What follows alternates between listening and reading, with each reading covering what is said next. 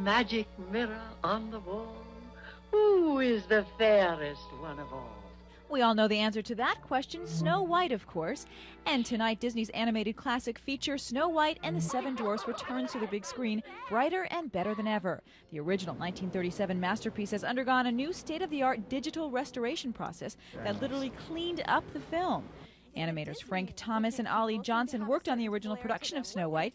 They say Walt Disney's persistence for perfection is the reason why Snow White is so beloved. When he'd go over the scenes with you, he'd criticize every aspect of them. And he wasn't trying to be mean. He was trying to lift you up and make the picture better. Now, more than 60 years since its premiere, Snow White and the Seven Dwarfs has certainly showed its staying power, proving this classic storyline is a timeless tale. I said, how do you do?